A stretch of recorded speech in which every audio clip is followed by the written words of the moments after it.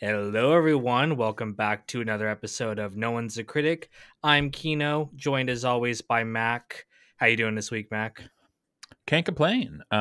We are gearing up. I work at a bar, as probably I've mentioned before, and we are gearing up for St. Patty's uh, tomorrow. It's Chicago. I think like tomorrow is the dyeing of the river, and then Oh yeah, Sunday, yeah, that thing they yeah, do. and then Sunday is officially St. Patty's. So both days are probably going to be kind of crazy. So me and Yeah, the people go crazy on St. Patrick's Day. it's In always fact, the funny worst. funny enough, that was even an episode of South Park, which we're going to be talking about this episode. But they did a whole St. Patrick's Day themed episode about that.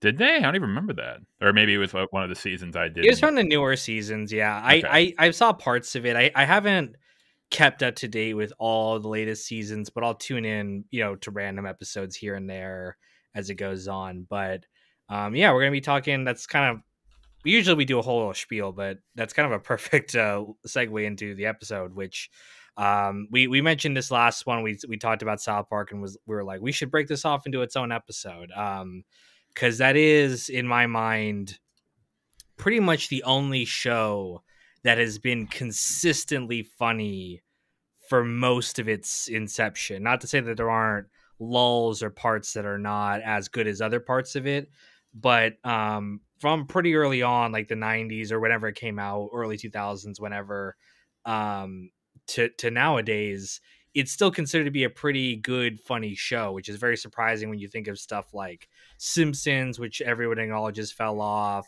Family Guy, SNL, like a lot of these long running comedy shows people are like, oh, it's not really good anymore. But I think most people would say, even if they don't love the newer stuff, I think most people would say South Park is still pretty good most of the time. Yeah, I'm sure there's probably some episodes where I'm like, I mean, I actually never even really. I mean, like obviously we can go into that. That's sort of like a topic that's probably been sort of like I don't want to say controversial, but sort of like put into question for probably the entire show's run, which is if we're talking about South Park about being political. What exactly are the politics of? Because like obviously I'm not a big fan of like putting a singular person into a certain box, left, right, because I think it's like usually if you because like for me like I consider myself someone more on the left, but if you actually ask me like issue by issue, you'll probably find a lot of like variance. Mm. Um, so yeah, I wonder what the creators, Matt Stone and Trey Parker, where they sort of fall on the political angle. Because I've one thing heard about them. Sorry, go ahead, should keep I go going. on? Oh, just that, like, with South Park, it's like sometimes, or it seems like sometimes both sides will be like, South Park is based or South Park is cringe, and depending on the episode, depending on the topic, they're either like spot on, and they're like, what the fuck are you doing? Yeah, Yeah, I've heard Matt and Trey being described as like the dirtbag left, which is similar to Come Down, which we talked about on another episode too. hell But it's yeah, like it's very clear. I think like reading into their work, they probably lean left, as most of all Hollywood does, right? But they're the kind of left who's like not afraid to one poke fun at their own side, but also to do some stuff that a lot of leftists or liberals would not be happy with. A great example is like the one where Randy says the N-word, right? It's a very controversial episode to have someone have something like that in there, but I think to their point, right, it's not that's what's so funny about it, just like how wrong that situation the characters find themselves in.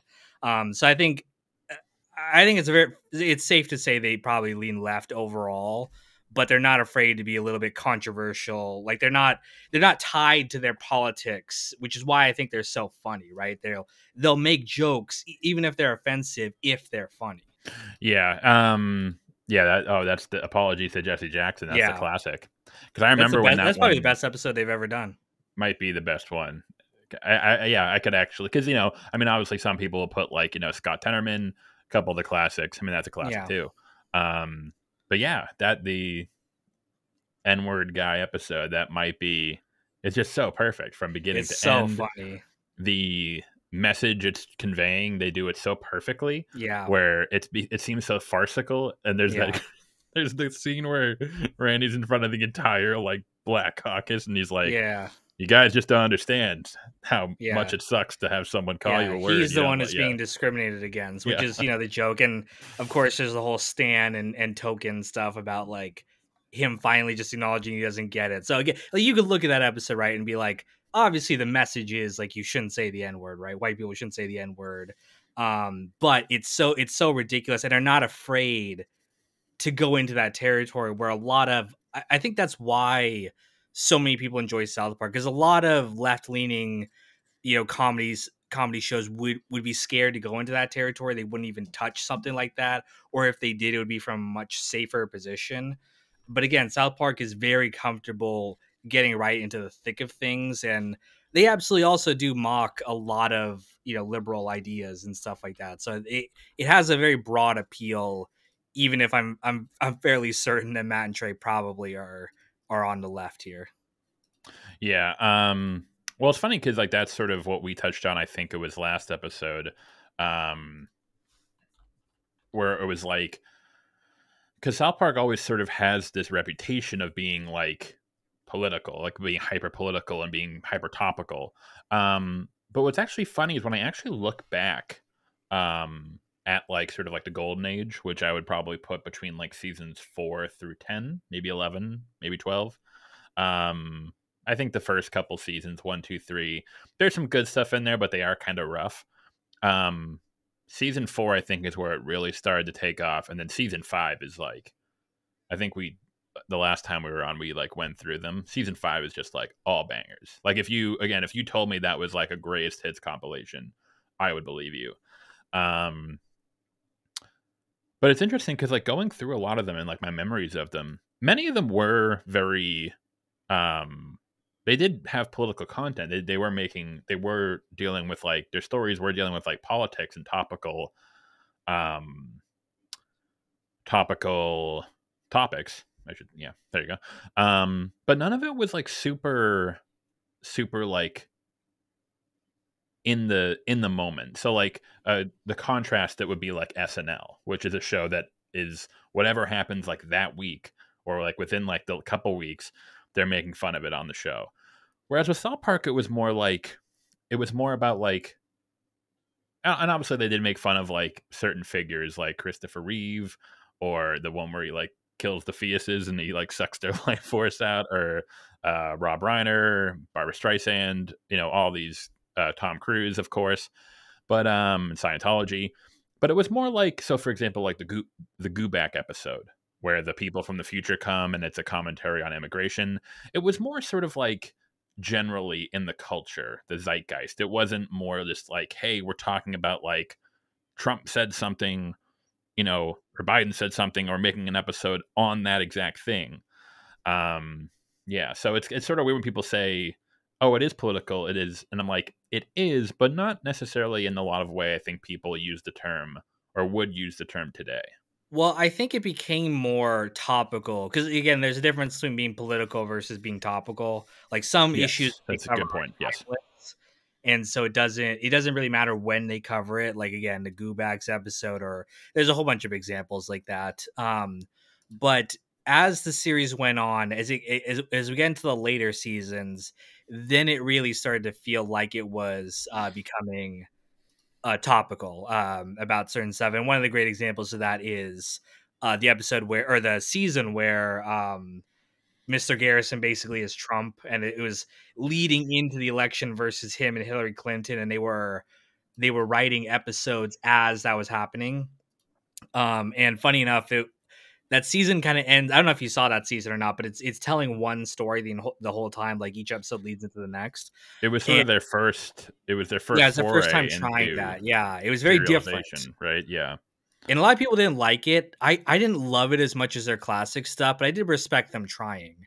But what was funny about that though was you could almost tell that when Trump became president that they weren't like really expecting it. Like they were setting up kind of like plot lines with like Hillary Clinton and like Cartman. That was the season Cartman had a girlfriend, and it was like there was this kind of Oh yeah, I remember anti-women that. That was, thing, and yeah. Elon Musk and female comedians, and there was all this stuff, and it kind of didn't pay off into anything because you can tell this I think they really felt like most of the country did that Hillary was going to win. And they were kind of setting up that storyline for that. And then when Trump won, they kind of that final episode when he wins is just like everyone's just so shocked, including Garrison himself. So there's some downsides to that, but I feel like again later on is when they started trying to really keep up with the news, and like everything that happened in the news was going to be an episode of South Park. Yeah, and it's like I don't know if that's sort of like I don't want because again, like to your point, I kind of fell off of it when I was probably around like 11 or 12, season 11, 12, and yeah, I just kind of felt like I don't know, it just doesn't feel the same. I don't think it's gotten worse necessarily, um, but it just kind of doesn't really feel the same. I don't really know why, and I think it yeah, and I think it was partially because when I look back to like all the classic South Park episodes, they were more like, and some of them weren't even political at all. There was Cripple Fight, you know, there was Scott Tenorman Must Die, that's the classic. Um, Fun Time, I think it was Good Times with Weapons, where they're like the whole the World of Warcraft episode, which granted was, World of Warcraft was in the zeitgeist, but it wasn't like it was just sort of like telling a fun story. So a lot of those classic episodes really aren't like super political or at all. And I almost wonder if it's like, because we've talked about before when we're talking about particularly, I mean, drama, serialized dramas as well, but just particularly like comedy, situational comedies, sitcoms, what have you, there does seem to be sort of like a half-life for them, or a sort of like a shelf life where they're like first couple seasons kind of rough, they're figuring things out, they're trying to The Office, Parks and Rec, Simpsons, South Park, it's pretty consistent.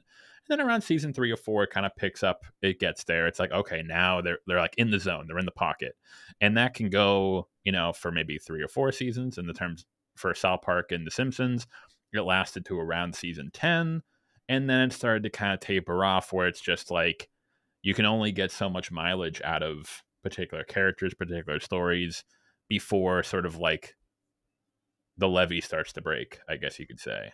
I think that is a problem with the later seasons. I feel like they've neglected a lot of the character stuff that made the early seasons so great in favor of again more kind of topical stuff. And it's not to say that it's not funny. Like there's usually at least a few jokes in the newer episodes that like I really laugh at. Like there's one where they do about school shootings, and everyone besides Stan's mom is so nonchalant about school Oh, I shootings that remember that happen one. all Yeah. the time. And then there's a scene where they're like, "Oh, you talking about the shooting?" And they're like, "Yeah." And then the dad's like, "Who shot up the school? Was it you?"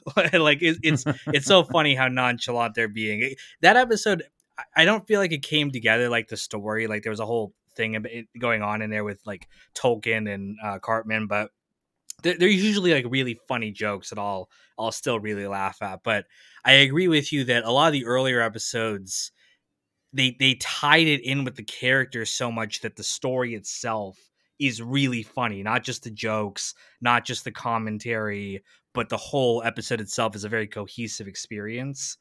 And I think that that's what's missing from the newer seasons for me. They're funny to an extent, but they're not cohesive stories. That's a good way to put it. Maybe it's because again, like looking back, I'm like, I was shocked at how, and actually, this is actually the truth for a lot of, sitcom shows. Because sort of like the structure of many sitcoms, and in some cases, even serialized dramas, is this idea of, you have the A plot, you have the B plot, you have the C plot, and the D plot. However, what I noticed was that in some cases, whether it's a drama or a comedy, it seems like the episodes that are more focused around just a single A plot that just kind of stay on track and just focus on that seem to usually, in most cases, be considered the best. So, like, for example, Scott Tenorman Must Die. That was a very one-track episode. There wasn't like 3 other subplots going on. Casa Bonita, where Cartman wants to go to Kyle's birthday party, and Yeah. he convinces Butters that the world has ended, Yeah. and he puts him in a shelter. Again, very, very focused. And then apologies to Jesse, although that was this. There's the subplot of Cartman and like the dwarf dude. He's like Oh, the counselor. Cartman yeah. can't hold it in. Yeah. I thought that funny enough, I actually thought that was a very good, despite it not having, despite it being a separate story, it was very smart in that it showed sort of like, you know, words are like bullets, but it's kind of like, that's kind of stupid. That's that Yeah. attitude. It's like, no, of course we're human. Yeah. It's like, Yeah. oh, sticks and stones. It's like, no, eventually that Yeah. shit can get to you. Like Yeah. that's kind of a foolish, naive view of things. Yeah. Yeah. And again, like another show might have shied away from like, because the dwarf character in that episode loses. I mean, he beats Cartman, but only by like kind of a sucker punching him, basically. And another show would have had him being triumphant over the kind of evil character like Cartman. But they're not afraid of being controversial or showing some stuff like that. So yeah, again, that's probably the best episode overall. And I do think that like a lot of the earlier episodes, even when there was some commentary, like some political commentary, there was a lot of episodes with just the boys being like young kids and not kind of understanding the world. Like the lice episode, I always found that one very funny when they're trying to figure out which of them has lice and they have this whole thing, or when the boys and girls get sexual education and they get taught wrong, basically, and they go to war with each other. There's a lot of like just kids being hyper exaggerated kids, and I Mm-hmm. think that a lot of the newer episodes don't do that. They try to an extent, but it's shrouded in so much like commentary and so much like this is an allegory for some news story we're covering, that we do lose some of that just like kind of fun, like again, like the World of Warcraft episode, just having fun, making fun of something in the culture, but ultimately just it's about the kids and it's that story.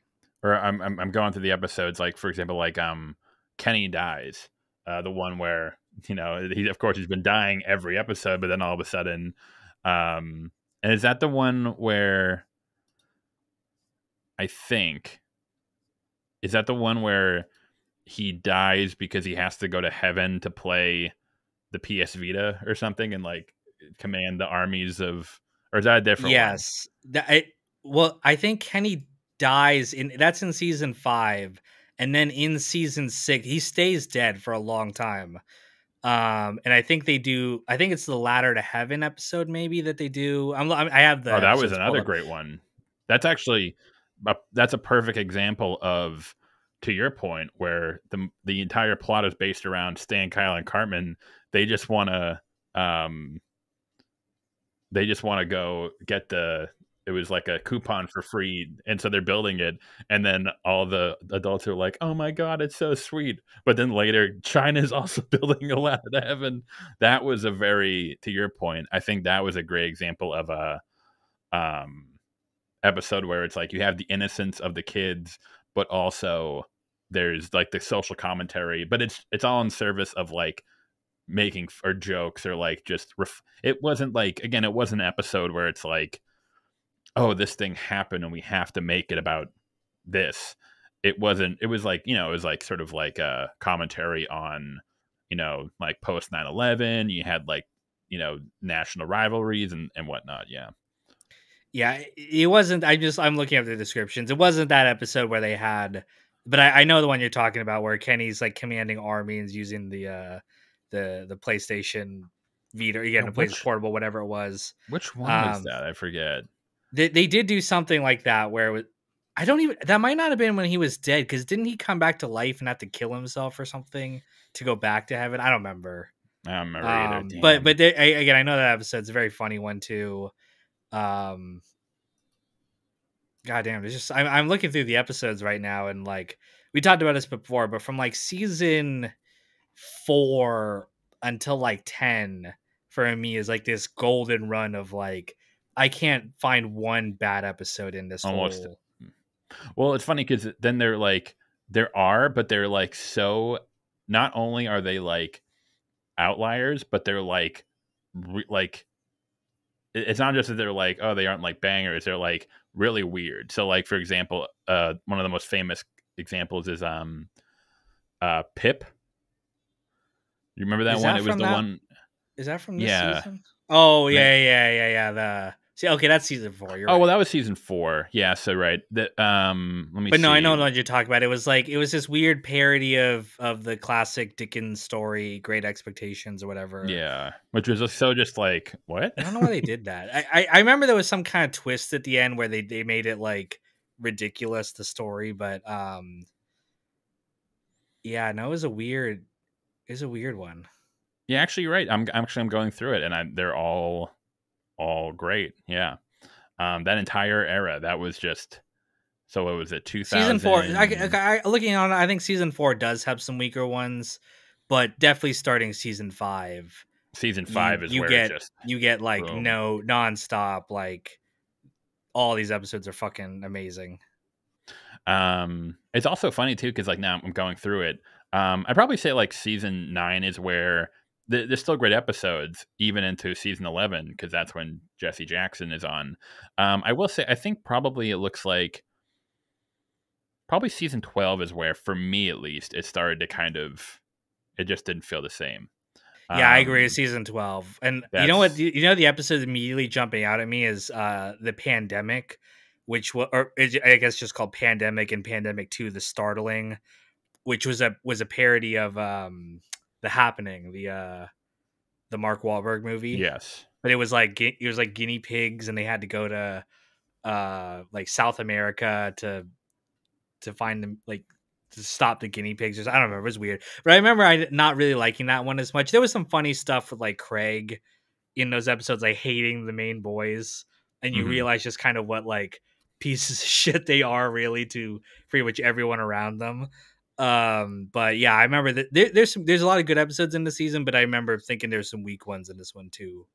Yeah. And I'm going through too. There's a couple of weird ones like uh A Million Little Fibers, which is the one with Towley and he writes the novel, Oh which yeah, that was a very topical one. That was based off yeah, of the dude who lied with at Oprah's book Oprah, club. yeah, Yeah. And then Oprah's like minge and her asshole are like having a yeah. they have a whole drama. Um and then yeah, well it's funny too because I'm going through it too and it's like I think and not to say like it was bad or anything. I will say I think season 9, Mr. Garrison's Fancy New Vagina, where he Yeah, had the when he transitioned. I think that yeah. was a part where I don't think it wasn't where it was like, oh, it stopped being funny or anything like that. But it was more for me, it was like um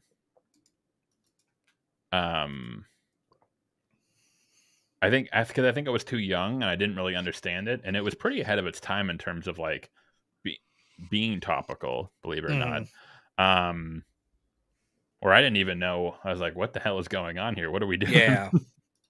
Yeah, that was the one where Mr. Garrison becomes a woman, but also Kyle becomes a black man and his dad becomes a dolphin, which is so fucking ridiculous. But Oh yeah, God, that that was was a funny one. strange. That was a funny one too. I almost wonder how many of these episodes were like would be sort of like if they came out now. Not necessarily because I don't really like that framing of like, oh, it couldn't, this couldn't be made today. And it's like, for me, it's not so much that. I think you could, it's not so much the topic.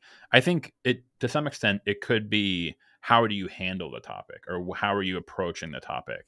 Because it's like when people say that, it's like, oh, this movie couldn't be made today. And it's like, well, in some cases, because like like the one thing that jumps out to me is there are plenty of movies in like the early 2000s where essay against men was always played for a laugh. Like Wedding Crashers was a big one where one of the characters actually gets like assaulted, Vince Vaughn, and it's completely played for laughs. Now, someone might ask, it's like, well, could this be made today? It's like, well, I think the general plot of it, yeah. But are there certain jokes that probably wouldn't fly? No. are there certain jokes that wouldn't fly? Yes, but is that because like people are more sensitive or like more snowflakes? It's like, no, I think it's just that like our understanding of certain things have changed, or the culture has shifted. So I don't know. It's because like I wouldn't say like, if that movie came out and people were outraged at that scene, I wouldn't say it's like, oh, people are just like so sensitive now. And it's like, well, it's not really what the issue is. Um, it's more that our, I'm trying to think of the right word, the Overton window, I guess, has shifted. I don't know. It's probably both. I mean, you can look at South Park's humor, and I'm sure it's evolved too over time, where they wouldn't make the same jokes they made back in the day.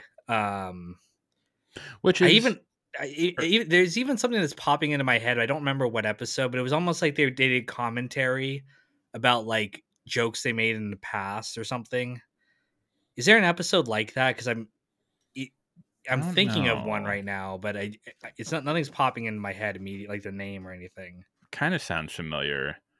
Or maybe that they revisited points they made. Yeah, because again, it's like it's not. I think people frame it in this sort of like bad faith way where it's like, oh, they're bowing to cancel culture and stuff like that. It's like, is it that, or is it more like, hey, I kind of realized in retrospect, because like I'm trying to think of like I held a lot of different opinions when I was like, I don't know, in my like late teens or early 20s that I do now, and people were like, oh, you changed your opinions because you were pressured to, or you felt pressure from society. And it's like, looking back, I'm like, that's not really why. It's just like, but back then it wasn't like I was indoctrinated into like a terrible ideology. It's just that no, you just have opinions that are sort of you are based off the information or education you have at the time. And then as you get older, you're kind of like, okay, I see more nuance to it. I may not have tackled it that way. I don't know. I feel like it's either always, if you felt that way back then, you were just a bigot and now you're not a bigot, which I'm like, I wouldn't say that. Or you've let like cancel culture like influence you and destroy your sense of self. And I'm like, yeah. I don't think there's anything wrong with changing your, opinions or stance or anything like that. I don't feel like creators and stuff should have to like apologize for their past work and basically be like, Yeah, that's "Oh, it was silly. wrong when I made this joke." Like, no, if it was funny when you made that joke, it's funny, right? It doesn't, like, sure, you could change your opinions now and maybe you won't make the same joke nowadays, but it doesn't, you have to judge things in the context of when they came out in. And I don't think creators have anything to apologize for that. And the one I was thinking of right now is when they bring in PC Principal, Yeah. and he's like just ranting against the town of like, because the Chinese Come on, bro. Let's go. the Chinese restaurant owner, shitty shrimp and shitty chicken. Oh, yeah, I remember that. He's a white guy. He's a white guy doing like Asian face, basically.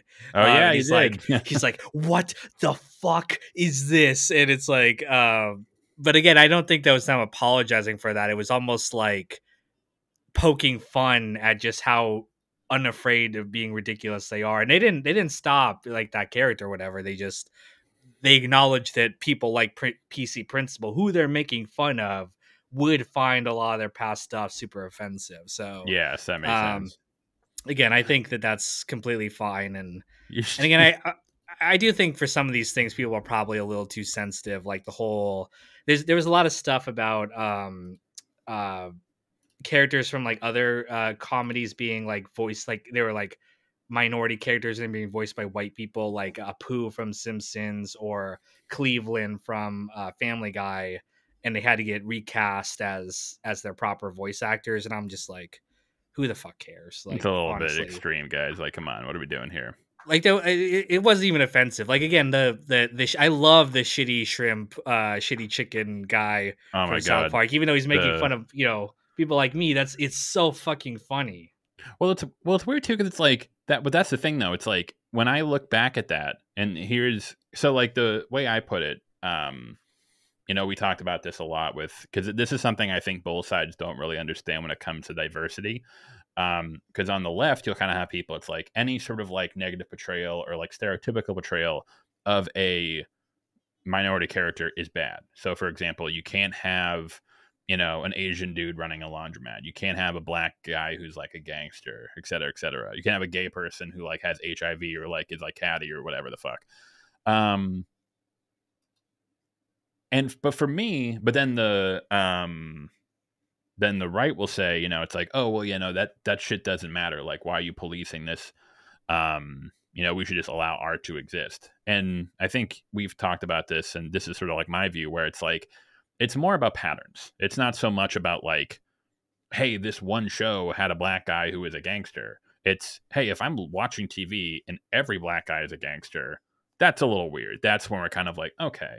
But then I find it weird when people, like, they, to your point, they kind of get like hyper vigilant and they're like, we're going to single out this one show because the villain's a black guy. And it's like, it's a little, you're kind of missing the point. You're becoming too sort of like focused in.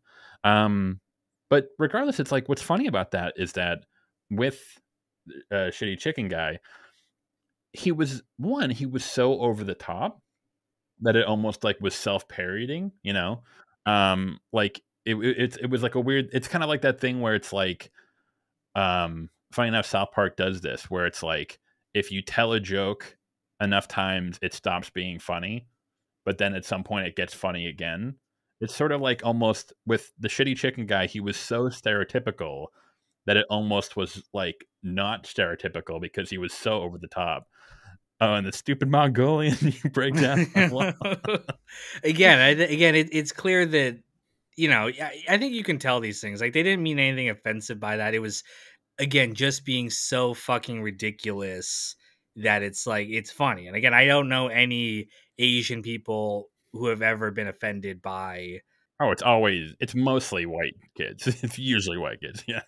And I'm pretty sure that's most who's driving a lot of like these, like Apu can't be voiced by that person, Cleveland Brown can't be voiced by whatever. It's like, I really doubt they found that many black people who are offended by that. And no, I mean, if they change it, who gives a fuck either? But like, I don't really care either way. But I do think a lot of this discourse is pretty stupid when we're talking about, again, really ridiculous comedy shows. That's like, this is in no way a representation of real life. These are hyper exaggerated characters. It would be like looking at Mr. Garrison and being like, oh, this is the average gay man. Like, no, he's like the most ridiculous out there character of all time. And that's what makes him funny.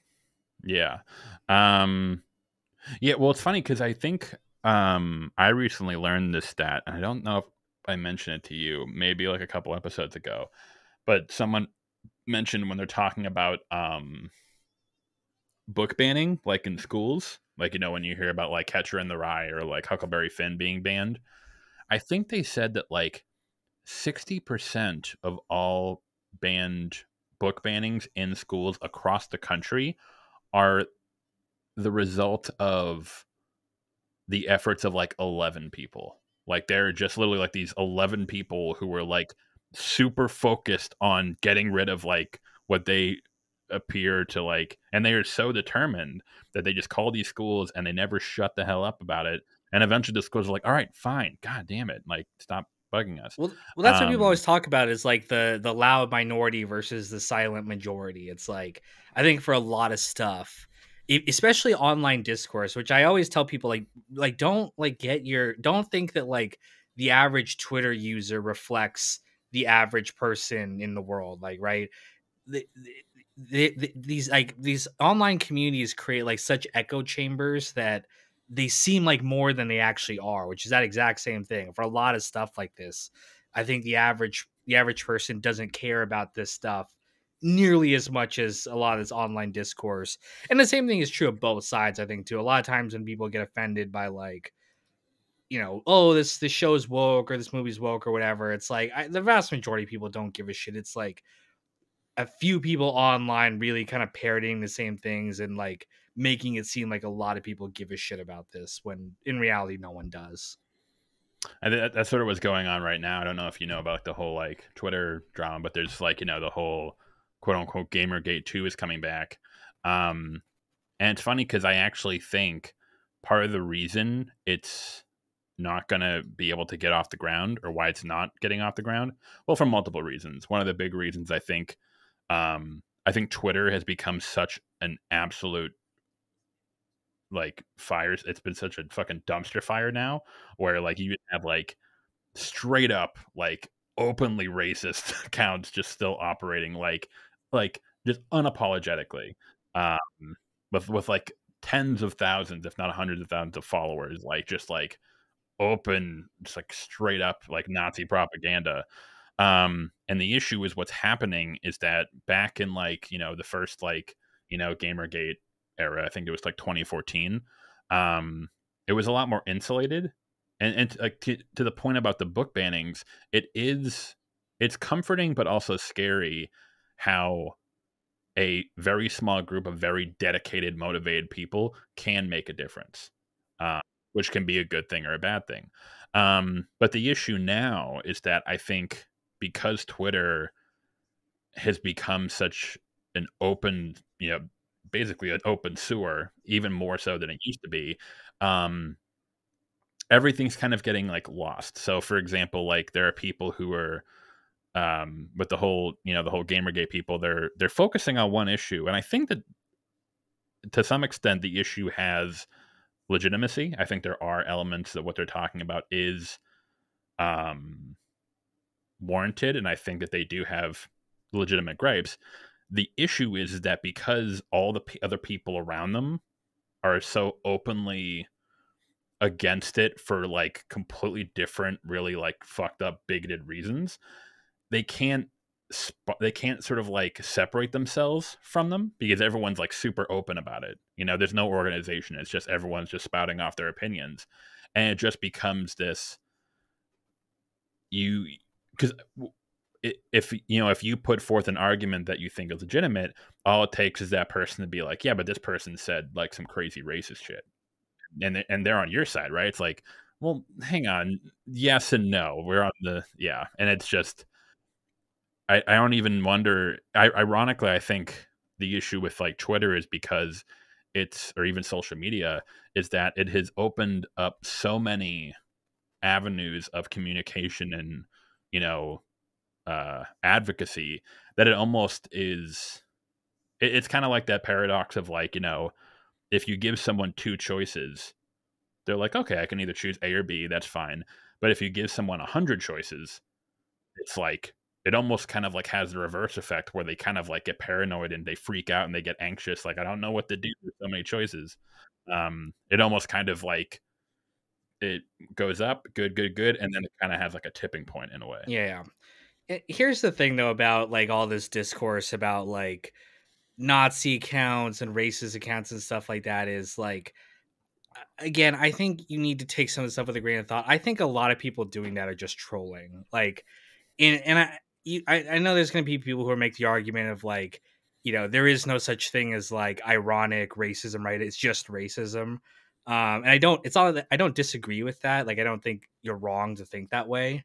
But again, I think that people being like, oh my God, there's all these Nazis rising up on Twitter. I like, no, it's mostly just trolls. Not to say that there aren't probably some people out there like that, but I think the vast majority of people who are doing stuff like that are just trolling. They just want to get a reaction out of you. And again, I don't think it actually reflects what the vast majority of people in real life are actually like. Again, people feel very comfortable saying stuff online because there's no real kind of feedback, right? There's no consequences to your actions. And again, I'm not advocating people do that. People are going to take that the wrong way, but I'm just saying I tend to look at stuff with a grain of salt, being like, oh my God, look at what Twitter's platforming all these people. And it's like the vast majority of them are just fucking dumbass kids just trolling.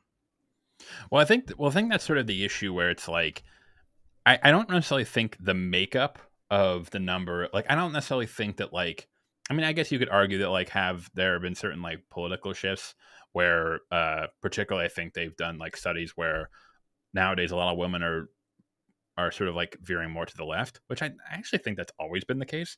But particularly young men are moving more to sort of, like, right wing, sort of, like, a right, you know, affiliated groups.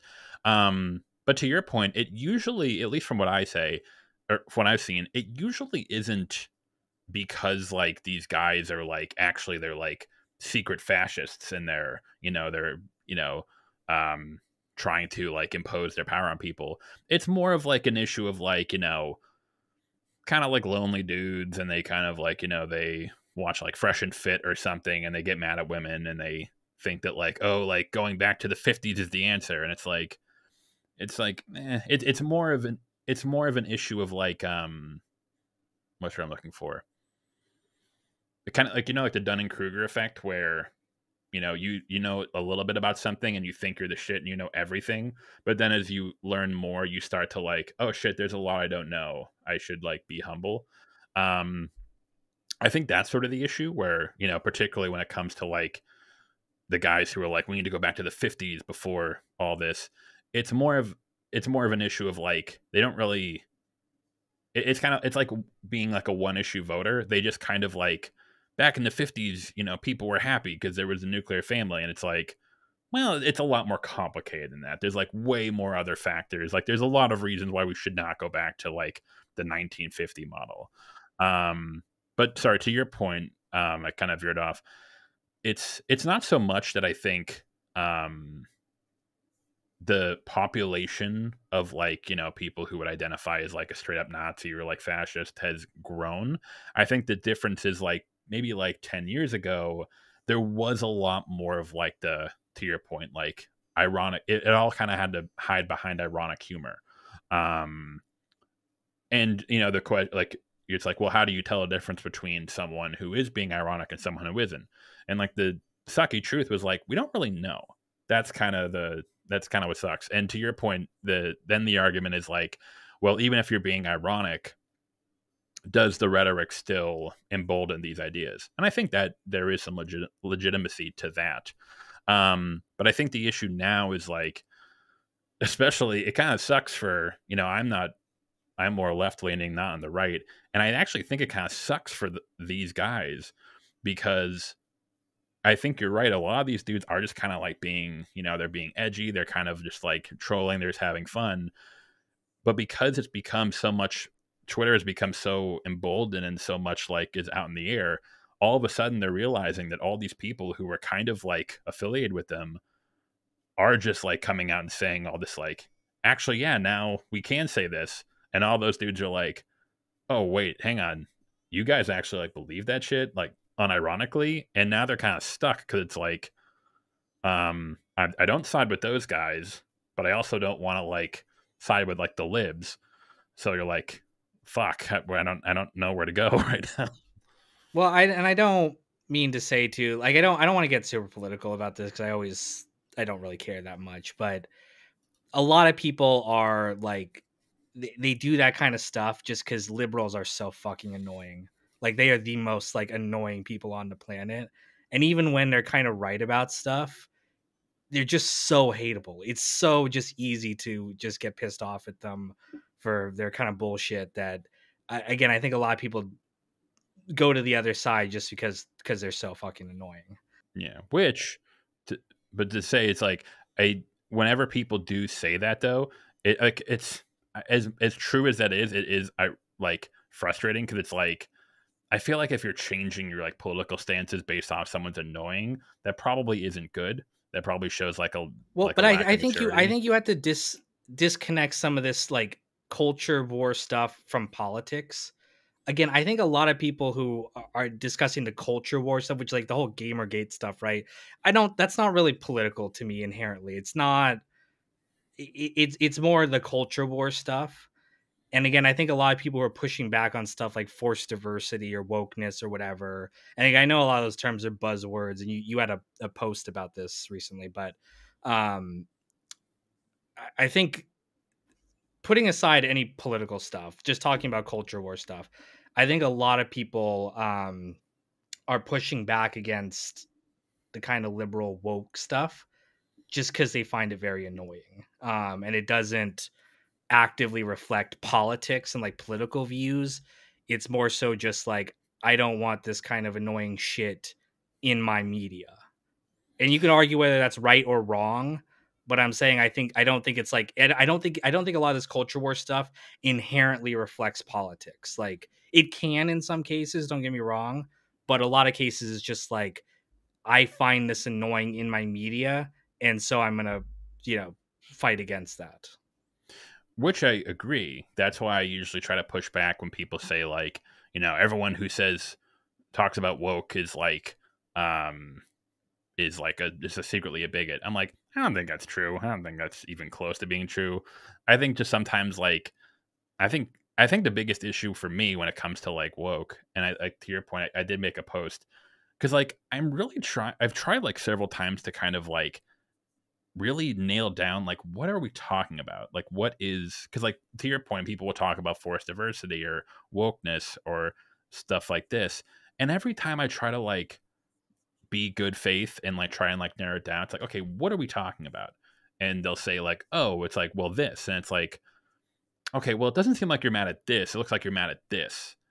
Like, so for example, particularly when it comes to like forced diversity, 9 times out of 10 when I look at it, I think a mistake people make is for example, let's say a character was like race swapped in a movie or something. Now that's happened in like many movies. One that's I was actually talking about, we were talking about today, Samuel Jackson as Nick Fury in the Avengers. And I'm actually doing a video on Hannibal, and there's actually a couple of race swaps and a couple of gender swaps in the show as well. But when the show is, and so this is sort of the issue, it's like when the show is good, if it's like Hannibal or like the Avengers, when it's something that like is good, people are like, okay, this is, it's fine. It's like not a big deal.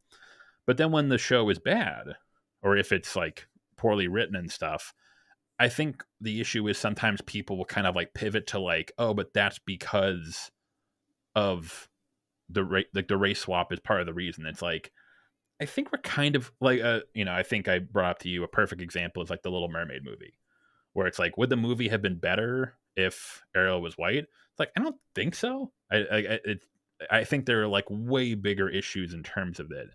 And the issue for me is like, whenever I try to like narrow it down and really like nail down like what we're talking about, it kind of like falls apart. And then to your point, it's almost sort of like more of like it sounds weird to say, but like it's almost like more vibes of like, or feeling, or like sort of like stuff in the ether, as opposed to like an actual issue that I can narrow down. But the sort of the issue with that, to your point, where I don't think a lot of these people are, they're not doing this for political reasons, but because a lot of these terms are so flexible, it makes it very easy for people who do have political agendas to kind of sneak in and like, oh, this is how we can, perfect example, the whole Gamergate stuff. Matt Walsh, I think maybe Ben Shapiro too, but I think Matt Walsh, he tried to jump on the bandwagon like about wokeness, yada yada. But then all the Gamergator dudes were like, wait a minute, you've been shitting on gamers the last like 5 years and saying we're losers and saying we like games are like for degenerates. So that's an example of like, and I think that's a good divide where it's like, well, hang on, we're not with these people who are doing it for this reason. We're doing it for these reasons. But I think when you're talking about like these like nebulous terms, separating those two groups becomes very, and to your point, it's like, well, how do you know who's doing it for this reason and who's doing it for this reason? And it's like, unfortunately, it's really difficult to figure that out. Yeah. And again, I don't really care either way. That's the biggest thing here. It's like, I don't really give a shit one way or the other how these people think. I do think it is really annoying though how a lot of these issues get they get pulled into the culture war when I really don't think they should be. Oh, absolutely. Like on a lot ends of the spectrum. both ends, Oh they my really God. like to co-opt. Oh my God. They like to co-opt the thing and like use it as like ammunition in the culture, which makes it so fucking annoying to just enjoy a piece of media. And I might out myself here and people might get pissed off at me, but I actually responded to that poll of yours that you did. By the way, if you guys didn't see it, Max poll, but it was like, oh yeah, can a show be woke and also good? And believe it or not, I was one of like the 10% that voted no. The reason oh, sorry, go. Well, let me finish my thing. Why I voted no was because I don't think diversity is bad. I don't think even necessarily like race swapping is bad. Because one of the great examples, by the way, of a show that did race and gender swap is the 2004 reimagining of Battlestar Galactica. which I really, really loved. I'm gonna do a video on that show eventually, but I really, really love that. And they cast a lot of like men who were previously male roles into female characters. I thought it was great. Starbuck was awesome on that show. But my and this, you could argue this is just my own personal opinion, but like my interpretation of woke, and I think I talked about this before on some of these things, is like my thing is like bad diversity writing is woke. Good diversity writing is not woke to me. Again, like The Wire is not woke to me. And some people would argue that's not what woke means. Like woke is just about like, are you socially aware and socially conscious? And The Wire is absolutely socially aware and socially conscious. But for me, because it's not written badly, I would never call it woke. But again, other people, a lot of this stuff has very nebulous definitions, including on the other side, by the way. I really hate when I see people describing people on the right as like incels when they describe like people who are married or people with children. As I've seen Ben Shapiro described as an incel, and I'm like, It's that's more not of what like that word means. they're gesturing towards more of like a certain attitude towards Yeah, I mean, like you call him women a or loser, or you call him a beta male, whatever you want to, but like that's not what that word means, right? It's like, probably and a lot of these terms just get very nebulous. probably the big one for me for the left is when people use fascist. Yeah. Oh yeah. That's very like, well, hang on, that's a pretty loaded term, and we're talking about like, we're not talking about like a dude like a perfect example is like, are there people who probably want to ban porn or say, if you ask them like, hey, do you want to ban porn? They'd be like, yeah, probably. Like, yeah, that might be a good idea. I don't think now there are some people who are doing it for like kind of like quasi fashy reasons, like it's destroying our society, the West is falling, it's degenerate, we have to return to like, Mhm. you know, Christian values. Like it's like, okay, that does sound kind of weird. But then there are people who were like, well, no, it's because like, you know, people, there's a lot of people get addicted to porn and stuff like that, Yeah. and there is like abuse in the industry.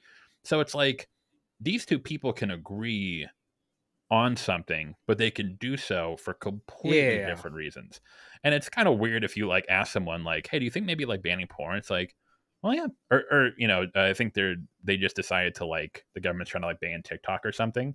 Yeah. Um, and then like on one hand, I'm like, on the surface that might sound good, and it's like, oh yeah, why? Because there is a lot of like Mhm. crap on there, and like you know, kids will go outside and play Yeah. more. But it's not, you're not doing it for like then, but then there are people who are doing it like, you know, China's trying to like, you know, they're spreading propaganda and trying to destroy the West or yada yada yada, or Russia's Yeah. trying to like make girls go out and fuck dudes so they can't get married and our birth rate will decline. Like then it's kind of like, okay, now we're Yeah. getting into like you've read a couple one too many like And conspiracy theory and threads or something. people using like fascism to describe any kind of authoritarianism is like really Yes, stupid, because the left and the right both advocate authoritarianism. It's just for absolutely. different issues, and I think that's really stupid. Again, I'm sure people can bring up examples of like, no, here's someone who actually does believe in fascism, and it's like, yes, you can find those odd, people on their side, but I think people exaggerate on the internet so fucking much. A lot of these issues, they co-opt a lot of these issues, they make it a much bigger deal than it is. Um, and I don't know. We talked about this many times. I just find the culture war just so fucking exhausting on both ends. I hate, because as much as you describe yourself as leaning to the left, I describe myself as leaning more conservative, and I find so many issues that But we're like, conservatives pick a fight about stupid. Like who gives a fuck about this? Why is Ben Shapiro talking about Gamergate? Like this is not relevant at all. Why are you wasting people's time with this bullshit? yeah, and to be clear, so everyone, and this is like again, if we're doing polarizing from our talks, I would say if this is like the center, like, and I'm to the left of it. Sorry, it's reversed. I'd be here, and like you maybe might be there, but the people we're talking about are like here and here. Yeah, and so that's sort of where it gets to the point where it's like, okay, hold on, like we're kind of, oh, but sorry, that's you brought up perfectly. Um, and we can tie it back around because I know we got off into our tangent as we always do. Um, I think, and I think I mentioned it before when you mentioned about like the culture war co-opting things. I think South Park for so long was one of those things where, you know, you would see, hey, look, this South Park episode, the libs were like, yeah, it's like the fuck conservatives, like, South Park's woke, hell yeah. And then the next week, the conservatives would be like, look at South Park owning the libs with PC principle. And but then, of course, you would like watch the episodes, and then they would argue back and forth, like, no, you didn't watch the whole thing. If you saw the whole thing, you would see the context. And it's like, I feel like we're kind of, it is a cartoon show that, you know, we're it does seem like we're getting a little, like, you know, it can be flawed, it can make good points, yada yada, but like we are really bringing it into this like a cultural gauntlet on either side. And but again, what's ironic about it is like looking back to like the heyday of it, it never really seemed like it kind of got that reputation, but it never really was that kind of show. It never really was like a inherently political show. Not really. Or is it not nearly as much as people, I think, view it as, or like put or project onto, if you will. Yeah. I don't think it was ever trying to tell you like, here's what you need to believe. Like, it's clear that the writers believe in something, Mm-hmm. but I never felt like they were trying to lecture the audience. And I don't know. I feel weird about taking your political beliefs from TV shows or media and stuff Well, like that's that. a Like, whole yes. sure, it can inform how you think about certain stuff. The Wire definitely opened my eyes to some of the issues that I wasn't aware of previously, but I wouldn't, like, I'm not going to listen to David Simon tell me, like, you know, what I should believe or whatever. Like, it can inform you to an extent, and you can, I think you should take, you know, opinions from a lot of different sources. But I don't know, the people who again try to take their beliefs from, like, again, a fucking comedy cartoon with cardboard cutout characters is just kind of weird to me. Its main purpose is entertainment, and that's how it has always succeeded in. Like, it's, sure, there's politics and there's some morals and stuff like that, but at the end of the day, it's just trying to entertain. I think that's what good media should do. It shouldn't necessarily try to lecture people. Like, if people take away meaning from it, great, but at the end of the day, you got to be entertainment first and foremost if you're going to succeed as a show. Yeah, well, that's what's weird too, is like, I forget who said it, but there is something to be said about, like, if you ever like hear a story of someone being like, it's like, you know, I saw this or I read this and it changed my entire perspective, and it completely made me change all this. It's like, that's probably not good, because one, it probably meant that you weren't like whatever you believed before. If like one book or like one TV show or like one debate or something will completely change your mind on it, it probably means that your beliefs, the beliefs you held first, weren't very staunch. You probably just kind of like, oh, I think this is, you really haven't thought about it that much. You haven't really looked at the evidence and made up your mind. Now, again, the danger of that is like, you don't want to be someone who never changes their mind or is never open to changing their mind. But if it happens that easily, like, it's like, yeah, I used to be like against like affirmative action or against like systemic racism, but then I saw The Wire, I'd be, especially if it comes from, like, to your point, like a TV show or something, I'm like, okay, well, that's a little strange. Because then what'll happen is then, oh, I watched The Wire and my opinion changed, but then I saw two Ben Shapiro videos and now my opinion changed again. And it's like, I don't really think that it feels like you're following trends. You're not really like thinking about these issues yourself.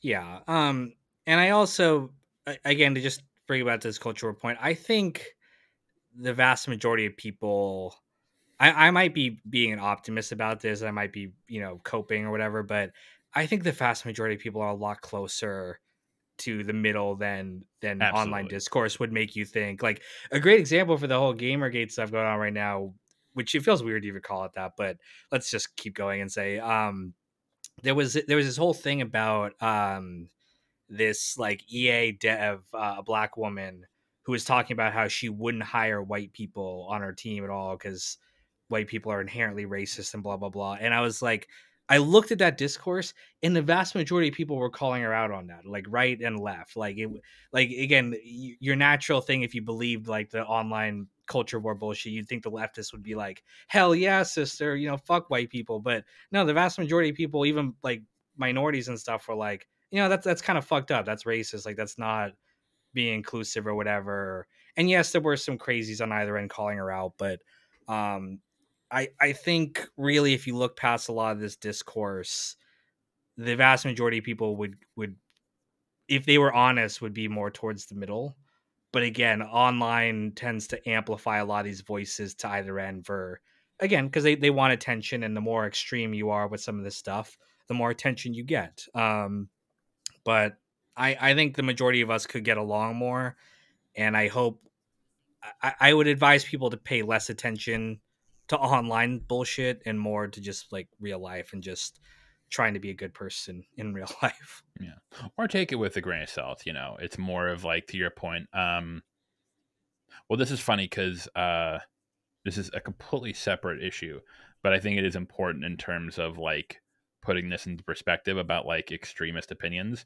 When you're watching the Olympics, for example, you think what you're watching is, well, oh no, sorry, a better example is I tell us a lot, the guys, whenever they look at like fitness influencers on YouTube, 9 times out of 10, what sort of sucks for the like sort of like, you know, at your average dude is a lot of these dudes, like, it's like, oh man, they have perfect pecs, they have perfect like muscle insertions, they have great genetics, and it's like, how come I can't achieve that? It's like, well, there's sort of like this weird feedback loop where it's like part of the reason they probably got into fitness or became a fitness model is probably because they had some sort of like predilection. Like, you know, probably a perfect example is like, if you're like a dude who's like 6'5" and people say, hey, you're really tall, you should play that basketball, you make a great basketball player, and then you become a basketball player, it's like, well, I just, you know, it's kind of like a positive feedback loop. And to my point, what I meant about the Olympics was that, you know, if a kid shows promise when he's young, it's like, hey, a kid, he ran like a really fast time. And then the coaches take notice, and then the parents take notice, and they're like, hey, let's put him in this program. Hey, let's, you know, and then it's like this whole like, because like with the Olympics, in order to, there's no like, you know, ragtag kid who just, you know, joins the Olympics and, you know, wins. It's like, no, these people have been training for like decades, and they have had like millions of dollars put behind them. So take that with a grain of salt. But to that point, when we're talking about online discourse, you're probably, when you're looking at online discourse, you're probably seeing a lot of extremist opinions, but it's because they're the extremist opinions that they're getting the most play. If you tweet like a super nuanced opinion, no one gives a shit. If you say like wokeness is destroying the West, or all white men are like a cancer to society, people are going to take notice, they're going to retweet them, and that's all you're going to see. And so yeah, that's the funny thing. It's not even so much that I don't think it's not just people who are online compared to regular people offline.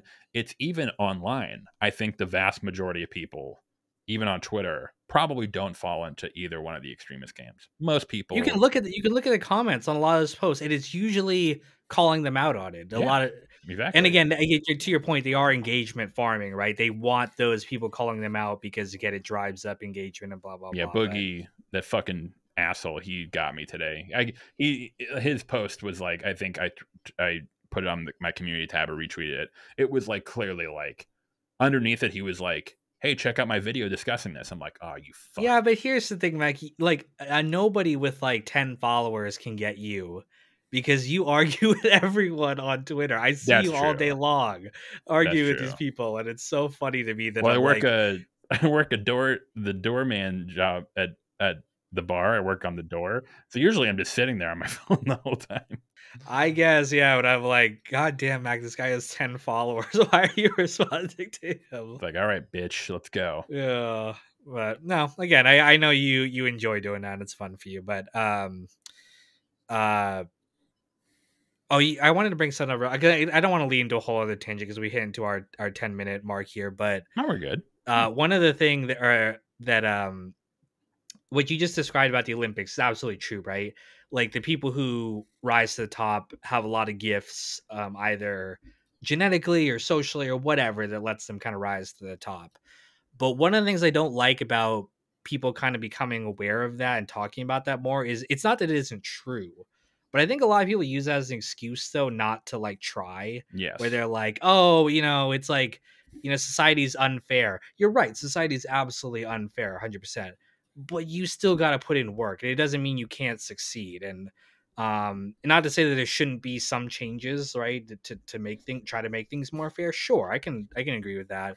But I think a lot of people have this really defeatist attitude when they talk about stuff like that, and it's like, yes, it's true, I will never be better at basketball than LeBron James, but if I put the work into it, I could still be a pretty decent, basketball player, right? And I could get farther than you might imagine I could if I really tried at something. And not everything will work out that way, but I just see so many people nowadays just have a really defeatist attitude about stuff. I don't think it's healthy. Like, you should try at stuff. You should be excited about stuff, and it won't always work out, but you'll get a lot farther than you would imagine just kind of giving up. Yeah, it's sort of like, I think that's the dichotomy between, like, to put it sort of like very not new in a not nuanced manner. I think that's sort of like the dichotomy between like more like liberal and conservative thought. So like, for example, if we take someone who's like poor, Hmm. a liberal will tell you it's like, well, the only reason they're poor is because they have like everything stacked against them, the job Yeah. market shit, they can't get out. It's like, there's so many things stacked against them, yada yada yada, and like it's just, there's no possible way for this person to escape. Now that's true in some cases. In some Um, cases, yeah. but in most cases, I'm like, no, there's, another example to your point, like with incels, I hear this a lot too. It's like, you know, I'm disgusting. I'm like 5'8". I can never get a chick, and I'm also, it's like, do you have some things stacked against you? Like if like Yeah. I'm not 6 foot, I'm 5'9". Yeah, of course.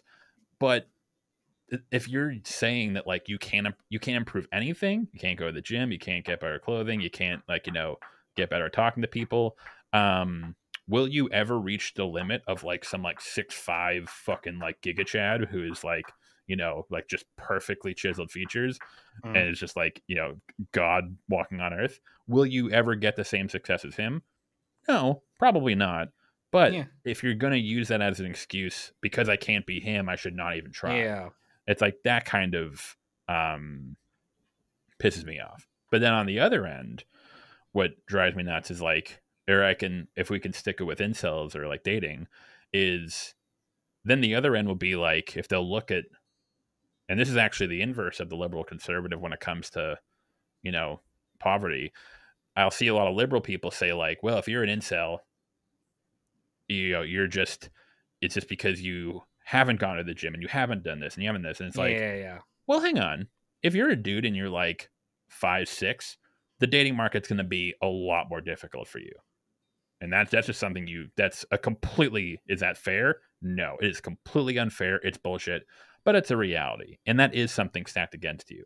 That doesn't mean that you should just give up and not try and never improve yourself. Yeah. But it is frustrating if you're a 5'6" dude and someone's telling Yeah. you like height doesn't matter, and then all these girls are like, I want dudes who are over 6 Yeah. foot. It's like, it's very patronizing. Yeah. Yeah, Again, it's, this could be a whole other thing. We're gonna go to a whole I other know. fucking tangent here.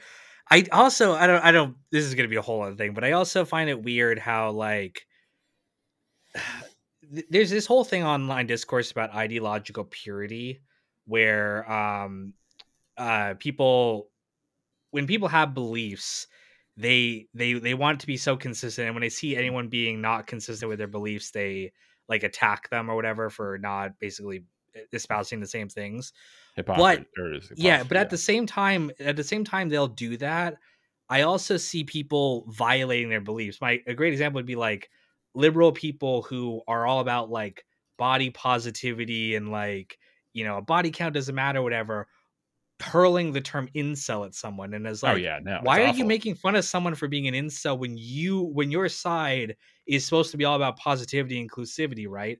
I get that it's shorthand for like what you're really making fun of them for is basically like your ideology is preventing you from finding a woman or whatever. But for me, it's like you're kind of a hypocrite, and it goes both ends too. Again, like we talked about before, that like conservative people are supposed to be about individual freedom, yet they're for banning TikTok or for Oh banning, yeah, that's whatever. definitely. And it's so infuriating because like it's clear that you're both these sides are like, it's not about the ideological purity. It's not about their actual beliefs. It's just about hurting the other side whatever way they can.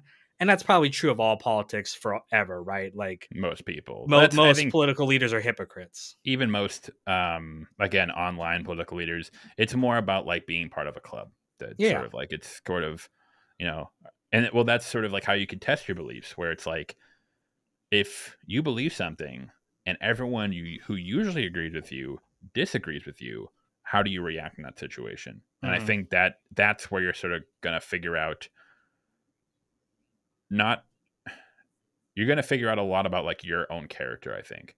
If you're in a situation where like you have all these people backing you up and you're usually on board with them and you're like, yes, we're perfect, we agree. But then the moment you drop a take and then it seems like everyone around you is disagreeing, who usually agree with you, you can either fold and just be like, oh no, you guys are right. Or it's like, well, no, hang on, I want to stick to my guns here. Yeah. And you can discuss it, you can debate, you can maybe evolve your understanding. Maybe you are right, maybe you are wrong, maybe you'll change your opinion. But if you're a person who's just going to fold as soon, it's like, oh no, I actually might believe this. But because everyone says I should believe this, I'm going to believe this. It's like, okay, well, you're not even a person at that point. You're like I don't know if you've seen Dune. Have you seen Dune Part 2 yet? No, not yet. I think there's a line in the movie where, one of the characters is becoming this like, he's starting to take on the persona of like a messiah figure to the Fremen, the other characters. And there's a great line where he goes, they used to be my friends and now they're my followers. It's when do you stop becoming sort of like an individual and just start becoming like one of the herd. And in many cases we are always going to be one and the same, but especially with online, it seems like the individual discussion and individual opinions, they get lost in the shuffle. And it's all about, to your point, ideological purity. Like, what side are you on? Pick it. Any dissent, we're not going to even bring up because... Well, you and me are not afraid of controversy because I said I hate Lala Salamanca from Better Call Saul. And you said you didn't like Lord of the fucking Rings. And people were pissed off about that. Suck my dick, Tolkien losers. Fuck you. I think no Fellowship. So far, I've watched Fellowship and Two Towers. Fellowship was very good. I think it's a bit too simplistic. Like I don't want to say that. It's just not my style. I like something like Dune, which is very like, very morally gray and like good and evil aren't really defined. They don't really even exist. Even semi-pessimistic, if you will. Whereas something like Lord of the Rings, where it's like we're the good and the brave, and it's like, I don't know. For me, it's just a little bit, but also I take into account when the books were written and whatnot. But Two Towers, I thought was kind of ass. The pacing was just that's crazy to me. I love Two Towers. Return of the King is actually the one I thought was not as good. Which I'm curious when you actually get to that, we'll talk about it. Well, it's funny because I know we'll have to eventually get it done so we watched the extended cut of Fellowship, and I don't like the extended cuts, by the way. Well, so this is the thing. I was watching Fellowship, and I shit you not, I think I could tell which scenes were from the extended cut. I'm sure you can, yeah. And not from like it's they like different color grading. It's just like no, they kind of threw off the pacing. They should have cut this, yeah. And then when I went online later, I'm like, oh yeah, I was right. I was like right. I think like 9 out of 10 times. The Two Towers, we decided to forgo watching the extended cuts. Funny enough, from a friend who is a huge like he waited in line to see like the original manuscript. Like that's how hardcore he was. And he was like, yeah, I probably wouldn't recommend the extended cut of Two Towers. However, now I'm kind of in a jam because I've heard from a lot of fans that on one hand, the extended cut of The Return of the King does have a lot of issues with pacing. It does kind of feel like there is a lot of pacing issues.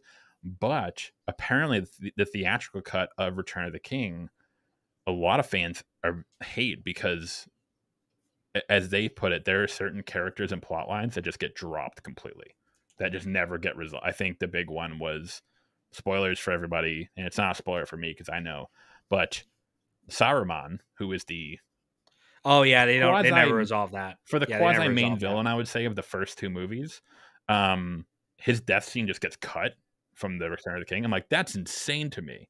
But honestly, even when you watch the extended, I don't think it really makes a difference. Like, I think it's still kind of under climactic either way. Yeah, I would recommend just watching the theatrical cut. I don't like the extended cuts at all. I think they drag. I think if you're gonna make it an action movie, which is what Peter Jackson did, you might as well just commit to making an action movie. But I like it, and we'll talk about when you finish it. We'll eventually talk about that. But I know we're way past our time here. Thank you all for watching this, and stay tuned for the next episode coming soon. Take care, y'all.